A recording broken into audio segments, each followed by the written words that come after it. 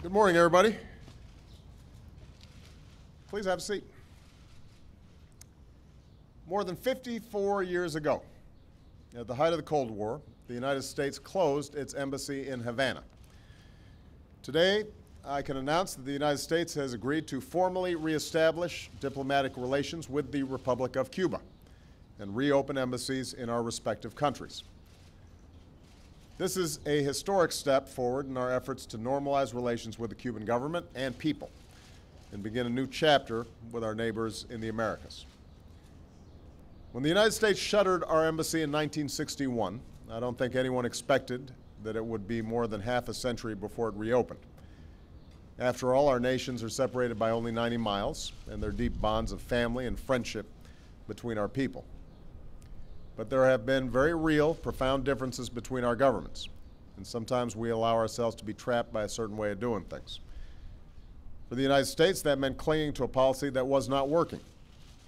Instead of supporting democracy and opportunity for the Cuban people, our efforts to isolate Cuba, despite good intentions, increasingly had the opposite effect, cementing the status quo and isolating the United States from our neighbors in this hemisphere. The progress that we mark today is yet another demonstration that we don't have to be imprisoned by the past. When something isn't working, we can and will change. Last December, I announced that the United States and Cuba had decided to take steps to normalize our relationship. As part of that effort, President Raul Castro and I directed our teams to negotiate the reestablishment of embassies. Since then, our State Department has worked hard with their Cuban counterparts to achieve that goal.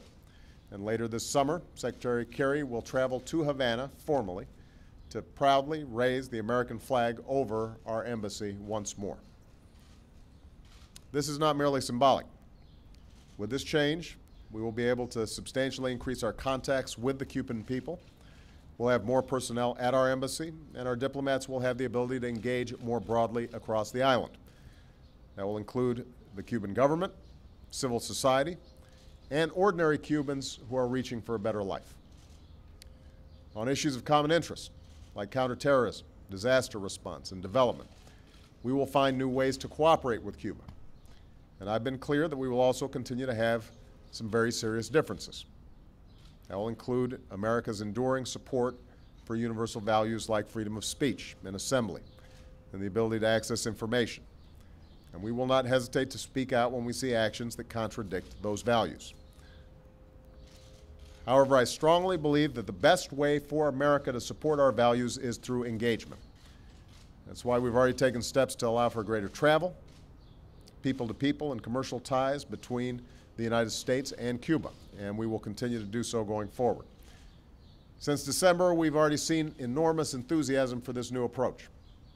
Leaders across the Americas have expressed support for our change in policy. You heard that expressed by President Dilma Rousseff of Brazil yesterday. Public opinion surveys in both our countries show broad support for this engagement. One Cuban said, "I've prepared for this all my life." Another said that this is like a shot of oxygen. One Cuban teacher put it simply, "We are neighbors, now we can be friends." Here in the United States, we've seen that same enthusiasm. There are Americans who want to travel to Cuba, American businesses who want to invest in Cuba, American colleges and universities that want to partner with Cuba. Above all, Americans want to get to know their neighbors to the south. And through that engagement, we can also help the Cuban people improve their own lives. One Cuban American looked forward to reuniting families and opening lines of communications.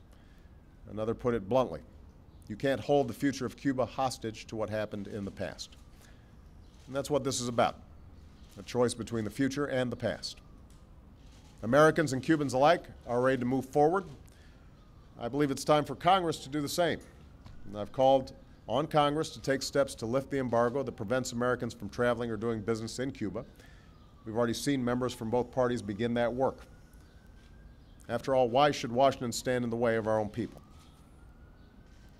Yes, there are those who want to turn back the clock and double down on a policy of isolation, but it's long past time for us to realize that this approach doesn't work. It hasn't worked for 50 years. It shuts America out of Cuba's future, and it only makes life worse for the Cuban people.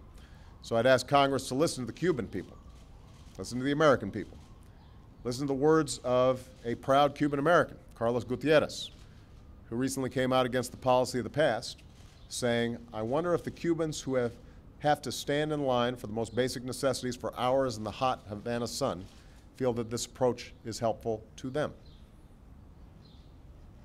Of course, nobody expects Cuba to be transformed overnight, but I believe that American engagement through our embassy, our businesses, and most of all through our people is the best way to advance our interests and support for democracy and human rights. Time and again, America has demonstrated that part of our leadership in the world is our capacity to change. It's what inspires the world to reach for something better. A year ago, it might have seemed impossible that the United States would once again be raising our flag, the Stars and Stripes, over an embassy in Havana. This is what change looks like. In January of 1961, the year I was born, when President Eisenhower announced the termination of our relations with Cuba, he said, "It is my hope and my conviction that it is in the not-too-distant future it will be possible for the historic friendship between us once again to find its reflection in normal relations of every sort." Well, it took a while, but I believe that time has come, and a better future lies ahead. Thank you very much, and I want to thank some of my team who worked diligently to make this happen. They're here. They don't always get acknowledged. We're really proud of them. Good work.